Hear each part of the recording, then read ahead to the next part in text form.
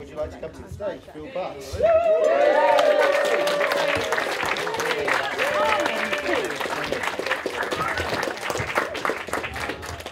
Thank you. Can I say something? This theatre is fantastic. It's what it's all about. We've got no support for the arts. These people put this on, a lot of volunteers. It's a fantastic thing. Please come here around for the queue. Yeah.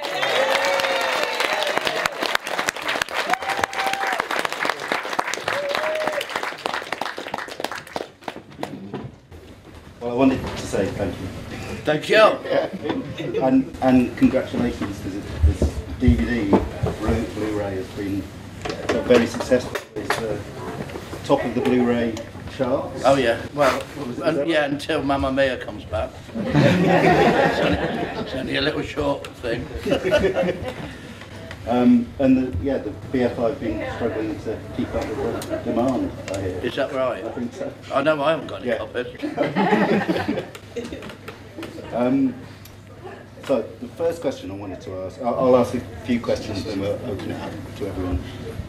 The first one was about meeting Bill and Jimmy, and when did you first meet them? I was at Northampton Art School with Bill Drummond in 1970. We were both 16, and so I met him then, and then we went various ways. We joined up again, both working as chippies at Belgrade Theatre for a little while, and then he did the set for the Illuminatus film, Ken Campbell's film, and I used to go down to the National. That was on at the National, but he didn't have a budget, so we would have to steal all the set from skips and all that around that part of the world, under the arches, and so I'd help him build that. Thank you, darling.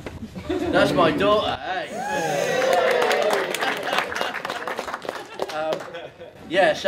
And then he asked, and then I did the Bunny Men with him, and I did all the lighting and stage design for them, a bit of teardrops and all that.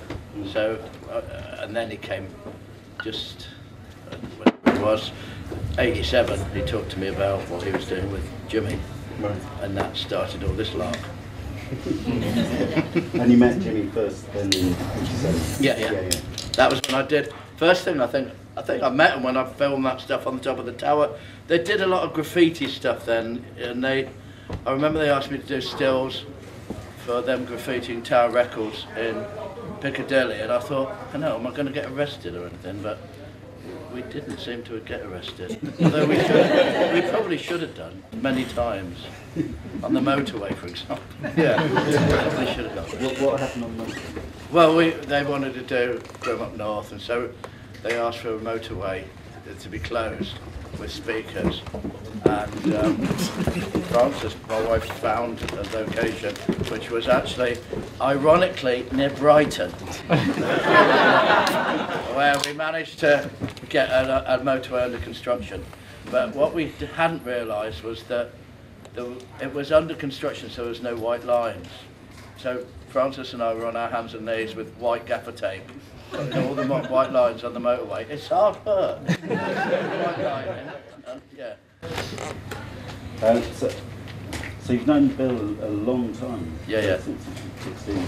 So what were your sort of early memories? One of the memories I have is him kicking me. He's a big lad, Bill, and I remember us having a bit of a conversation about something, and he took umbrage and he kicked me in the chest, which is why I'm always nice to him now. What was it? I can't talk about that. Okay.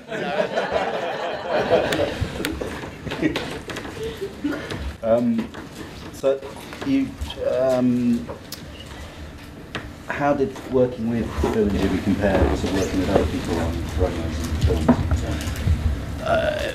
It was great. The relationship we had was they would come up with very mad ideas for films, and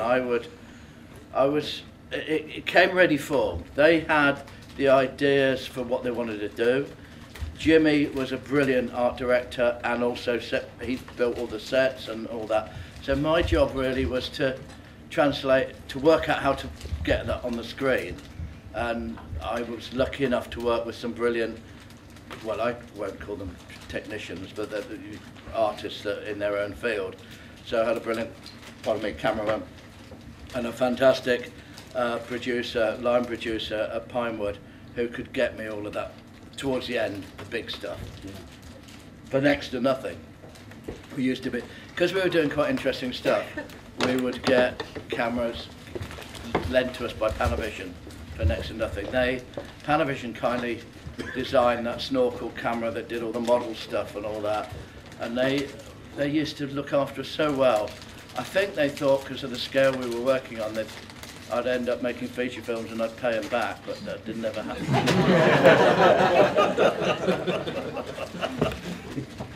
You mentioned the Illuminati, which you said they stole from, and they stole lots of ideas from that. And that kind of thing. Were you sort of? I didn't ever ask. Right. Yeah. I didn't ever ask. I didn't ever ask about. I don't know what 23 means. Yeah.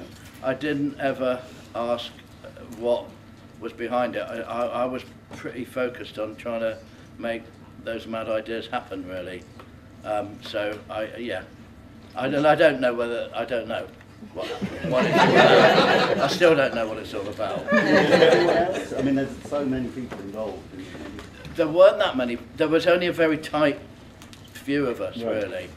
About 8 or 9 that were sort of planning everything and making everything happen.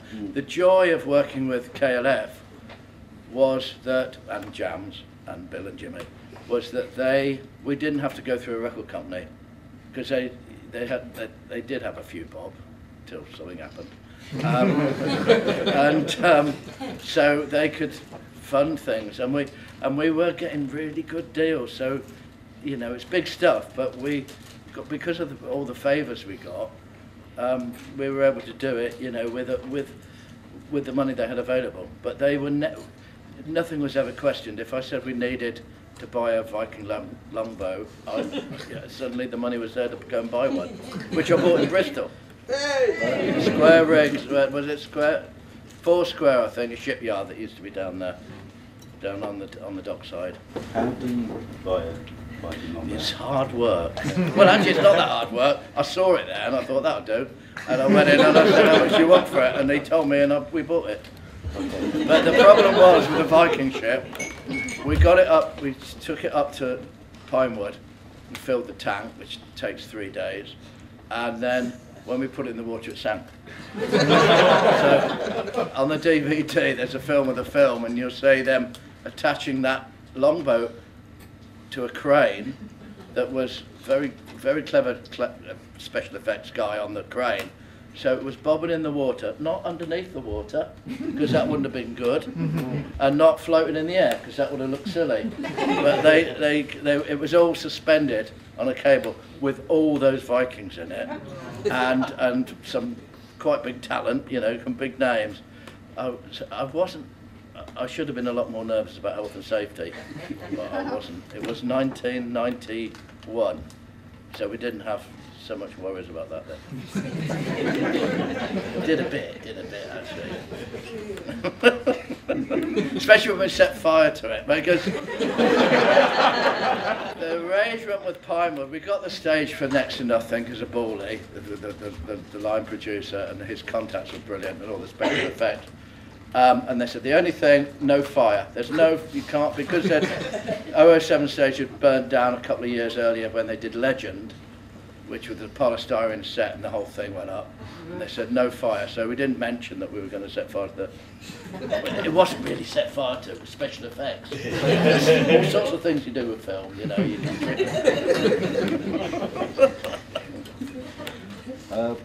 Well, one last question from me.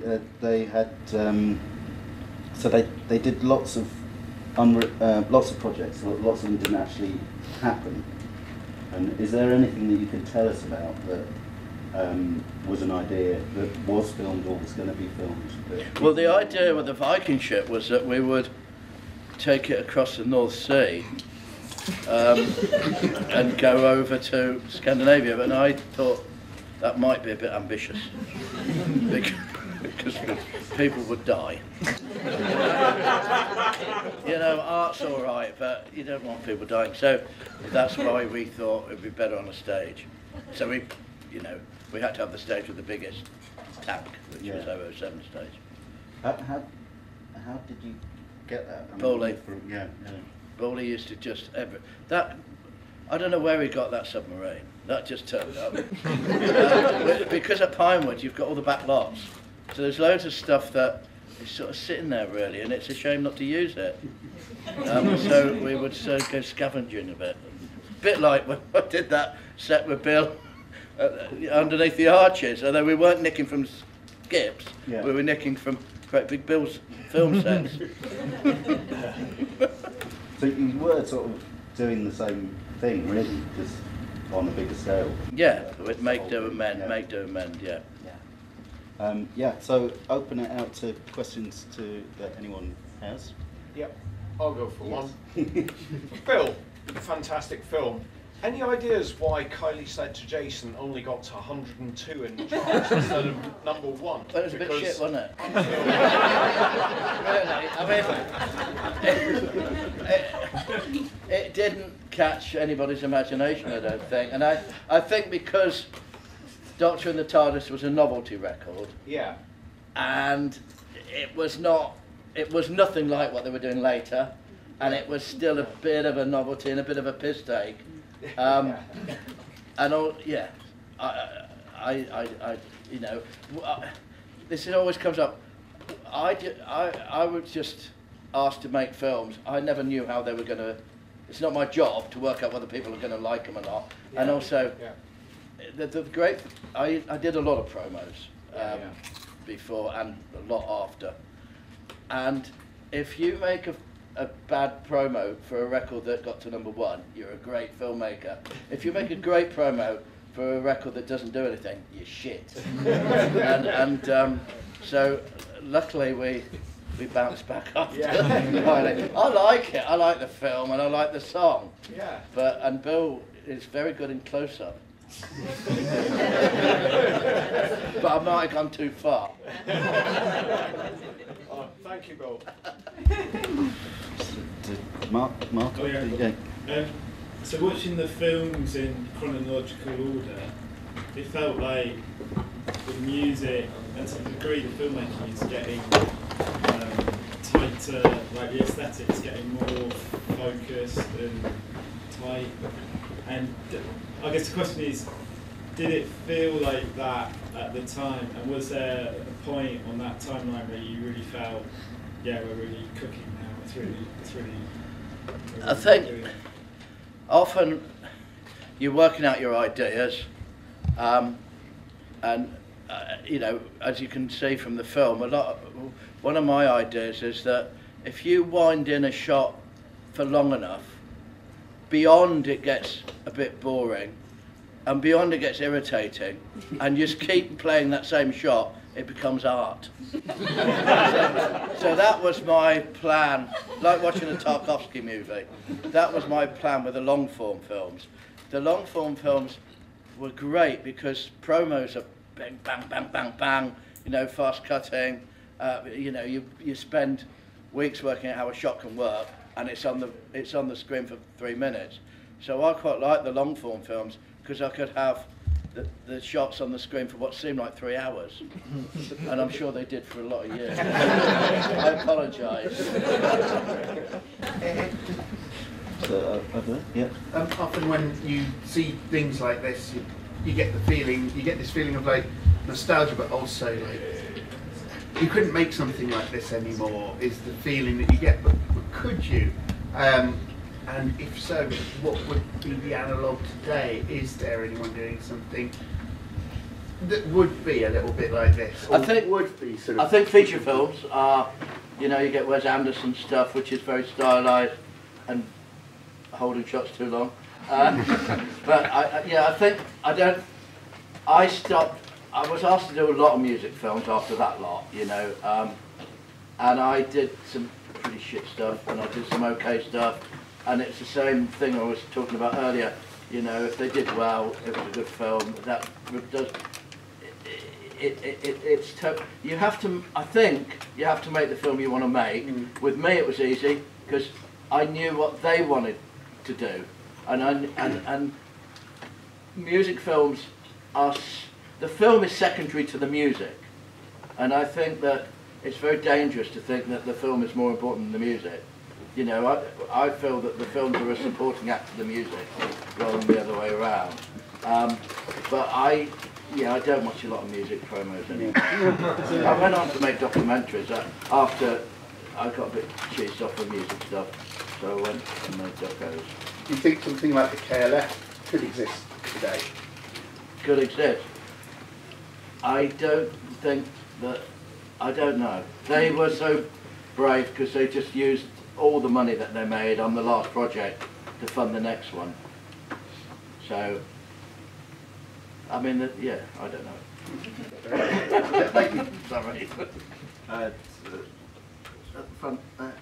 Yeah, a few weeks ago there was a, from a similar sort of era, there was a film about free parties here. Yeah, yeah. And there was a Q&A after that, and it was interesting, I don't know, for the how different a time it seemed, the sort of 80s, 90s period. And one of the sort of things that came up in relation to the queue was how stuff like the dole was really tightened up from now how it is. And so my question was going to be vaguely, what sort of things, is there something you see as a loss from that period, and equally is there something that you're like, that the ways of working back in the day then was shite and that can stay in the bin?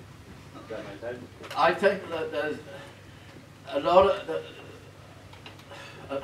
I think that it's all about return these days. Everybody wants to have a return for what they're doing, whereas then you did it because you wanted to do it. That was an end in itself. Okay, some of them songs did very well, but others, clearly Susan, didn't do. So, but it didn't stop us doing the next one, really. So I think that I think we have a shorter time span to succeed these days. You've got to succeed on your first, second movie, otherwise you're out, that's it. And that's what I found with telly. I made a lot of telly stuff afterwards, and I found that whole, the whole thing about the schedulers and the people that were the money people were in control, and that was never something we had with KLF. And maybe that was of that time. So it felt as though there was more play. Yeah. Really. And also, Jimmy was a multi-millionaire when he was a teenager because he did the Hobbit poster and all that. So it seemed like they didn't have a fear of losing money because they could always come back and do something that might recoup it. And I wonder whether we've lost that nerve nowadays. Yeah, I was going to say, how come the White Room didn't get finished? Or did it just not? Well, partly because Bill and Jimmy lost a fucking cutting copy. In those days, that thing you saw was the cutting copy. And in those days, we cut everything on film, on 35mm, and the only way, I'm sorry, a lot of you probably know all this, but the only way you have the cutting copy, which is the rushes cut together, and then all the edge numbers of the neg are printed onto the rushes, and then you take it to some clever people, and they read all that, and then they cut the neg and make the finished film. Well, they took the cutting copy to Berlin for a thing they were doing there, which they also took a flock of sheep and astroturf, and it was a bedlam, and somehow the cutting copy never made it back from Berlin. So luckily I had the foresight to get a decent telecine of the cutting copy before they took it off, and that's all you saw, which is why you've got all those Chinograph marks, which is how you mark up a cutting copy. And we agonised about whether we should include that, but very few people have seen the White Room, and there was a feature film planned around it, which was written, costed, cast, but to be honest, the promos were getting so big we didn't need to make a feature film really, if you know what I mean. We Well, were all doing the the stuff scale. you used. I'm not bothered about working with actors, if I'm honest. I'd rather work Yeah, with the that would be toys, something you know, with filmmaking. with words then. Like There was a script, yeah. yeah. Yeah, there was a script and we cast it, so it sort of, we were so busy, you know, that all that lot was, Crash was, we shot that in 93, was it? 93 I think, but Dan's only just edited that, which is the catalyst for finishing this film really, because that was, we didn't really have an ending. So I thought, and there's been a few films made about them, and I just thought it might be nice, well the BFI actually asked if we could just put a compilation together, but I thought it might be nice to tell the story simply from the filmmaking point of view, you know, and the successes and the failures, mainly failures. Hello darling. You didn't ask, I wasn't asked to ask this question, but I think people might be interested in how you met Bill. Well, I was, yeah. When I was out, when I was at the At club. art school. You were on the piss. Yeah, yeah.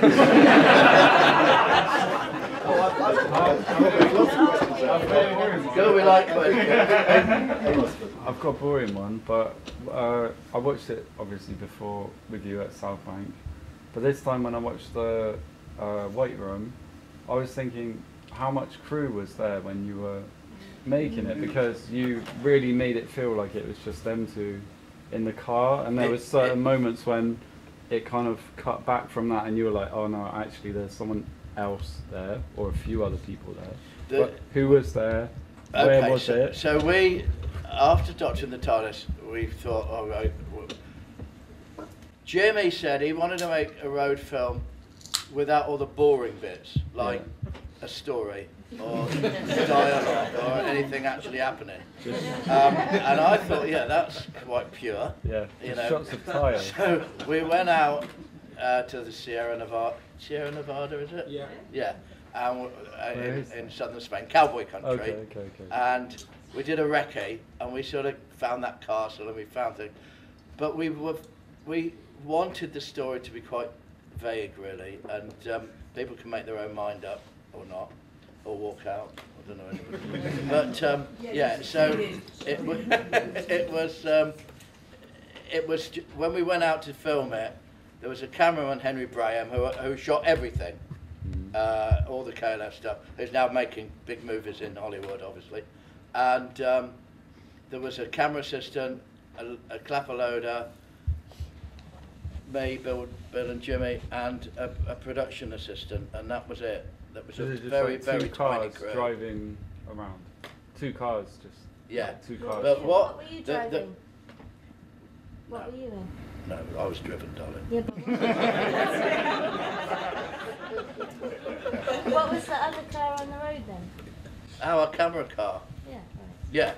Yeah, we had a camera, and the camera car. What car is it though? So the reason the camera assistant was a chap called Matthew Allwork, who was, I got introduced to him by Henry and by my agent.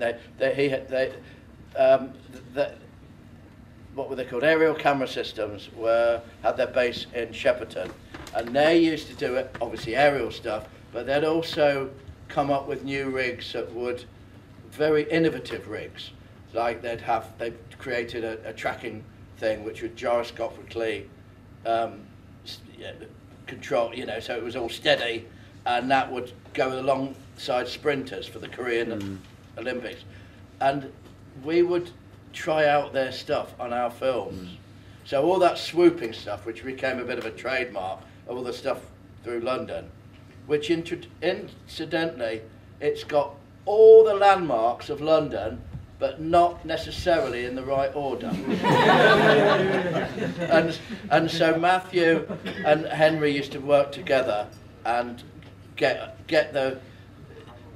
very stylish shots, you know, very innovative shots. The way we got those shots was to bolt a Steadicam onto the back of a Isuzu Trooper, back doors off, so you could swoop around with the Steadicam and get all that stuff. So although there was a few of us, there were clever people. I wasn't. Yeah, guess. Were you at the 1992 Brit Awards? No. Oh. Next question. No. I know all about it. Tell us about it. Oh, tell us your memory of it. Well, I wasn't there. and nor what I knew what they were thinking of doing. Right. I mean, Bill was going to chop his hand off. You know, and Bill would have. Bill would be capable of doing that. I just thought everybody had gone fucking mad at that point. I mean, they went a bit madder afterwards, obviously, but they had all gone a bit mad. Everybody had gone a bit. We were burnt out after making all those. Most of those films were made in 1991 in 1 year, so everybody was a bit frazzled really by then. So I thought it was time for a break for me. Yes, sir. At the end of Justified and Ancient, Yes. there's that credit of the KLF would like to thank the 5 for making all this impossible. Yes. Who are the 5 and why did they God make knows. it? I was in a sulk throughout that whole edit, Dan, because Yeah, I can tell. I didn't like all that graphic stuff and all that shit because I thought it would age really badly, which it did, but now, 30 odd years later, it's all right. Because the whole thing about that film is, I just, well, you know, because you bloody edited it, I didn't want to change what we did 30 odd years ago, so everything, you know, the really, really boring bit in the White Room, I know it's all boring, don't get me wrong, but the really boring bit, that party scene, we could have recut that, but I thought we had to honour what we did 30 odd years ago. So, I can't remember what the bloody question was. What was it? Oh, who the 5 were? Who were the 5? I don't know. I was in a corner sulking, ordering a bit more wine probably in a really posh edit suite we were in Soho. Similarly, to the sort of strange stuff, in the booklet for the Blu-ray, there's a sort of story about the White Room, and it says it starts from a mysterious contract that they received. Can you say anything about that? No.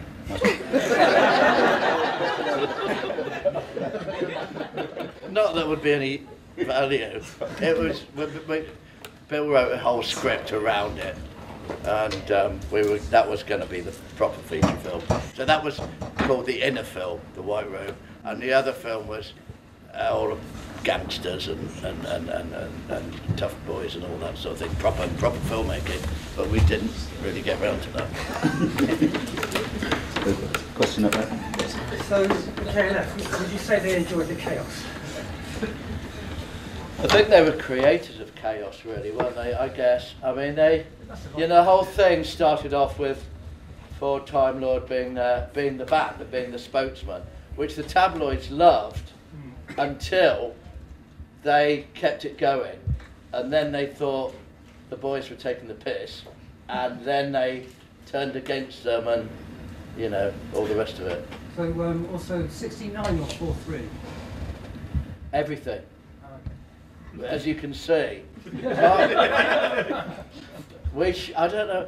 Okay, so the big ones, which is I can never understand, the big ones right at the end, which we shot on 007 on 35, they were made 4:3 because we were making them for America, which was a waste of bloody time because it didn't ever take off in America. Well, actually, I think Justified and Ancient did, but it was a funny time, you know, for filmmaking because your marketplace was really what was it called? I can't even remember what it was bloody called. The music channel or whatever it was called, MTV.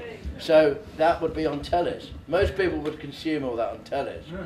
And then when we started making the long form, like White Room, we shot that, I think, 69 or even wider, I think. Yeah. But that is why part of the reason we did the little commentary bits in between, we could go to black, so nobody would notice that the aspect ratio is changing. See? Told you now. Maybe one last question, if anyone has it yet. Do you know the reason why you picked up the dead eagle in the White Room? Do you know the reason why I picked up the dead eagle? No, it was there. It was there. I remember. I've got stills of. We tied it to the bonnet, and then we thought that was a bit cruel, but it was dead. It stunk like hell. It reeked. It reeked. Bill's coat just reeked of dead eagle for a whole shoot. But it was that. It was in those. It was where we found it in the railway track, and that idea of that long shot with the railway tracks, the parallel to the railway track, and him carrying an eagle. It was too good to resist. So, didn't seem to need a reason, really. There was a dead bird in the right of the moon as well. Oh, there's a lot of dead animals in the old carcasses. Wasn't an eagle, No, it was seagulls and all sorts. Was a swan a fluke? Yes. No way! Yes, we were. Yeah, God, I don't know how you'd get a swan wrangler up there, but I did a lot of natural history, and I know how clever these guys are. But even the best animal wranglers, to get them to land just behind where the angels are, with the sun setting behind them and all the rest of it, that was just God's gift to us, really, on that day. The filmmaking God smiled on us on that day. And they, you know, the angels were as in every film because they were so brilliant. Really. All the people who were there in the robes, who were they? They were journalists. They were mainly journalists. They didn't know what was happening. You can see one of them getting really cheesed off with Bill taking his alcohol. And I think, I can lip read, and it was pretty much expletives. And, yeah, they were journalists. They didn't know what was going on. I didn't know what was fucking going on. I was just, you know, I knew we were making a film. That was about my grasp of it. There's another question there. How difficult or expensive was it to get Martin Sheen in to narrate? I'll tell you how much it cost. Exactly. I gave him a lift to the airport and a packet of Dutchy oatcakes, wasn't it? Yeah. I was working with him on a documentary series that we were making with the BBC for PBS America, and he came over to do the American voiceover, and we were staying at the same hotel, and we'd meet for breakfast and have a drink in the evening, and all his actor friends would come, which was great. And I talked to him about, I was just about, we'd finished this more or less of the cut, and I just needed a voiceover. And I said to him one night, Martin, I tell you what, I'm on this project at the moment, and I'm trying to find a voice. I want somebody that sounds a bit like you. And I did remember the name of the film, to be fair, otherwise that would have been rude. And he said, oh, well, let's say then, can you get me a script? And we hadn't finished the script, so we drove back to Bristol. Francis and I finished the script, drove back up and put it under his door, and then he came at about 7 o'clock, and he came down to breakfast and said, oh, I reckon we can do this. Let's nick some time off the BBC, use this studio time to do it. And he was just such a lovely man. I mean, he is a lovely man, you know. He was sort of liked the idea of it. And I said, look, how do we deal with it? Do I talk to your agents? What do you want to do? You know, obviously, do you want to cut? Not that it's ever made any bloody money, but that's another thing. And he said, no, if you've got kids, just if it makes any money, give it to your kids. But I could do with a lift to the airport. That's the sort of chap he is. And following on from that, throughout all the stuff we did, the film industry was so supportive. They sort of liked what we were doing, so we were given cameras by Panavision. We were given film and all the rest of it. It can be, I don't know whether it is still, because I haven't done it for a while, but it's a very supportive industry, especially if they think you're going to make big films later and pay them all back. We didn't do that. Okay, well, could carry on, but I'd love to carry on, but I think we ought to stop there. And there's going to be a DJ in the bar, so if you just give a big round of applause and thank you.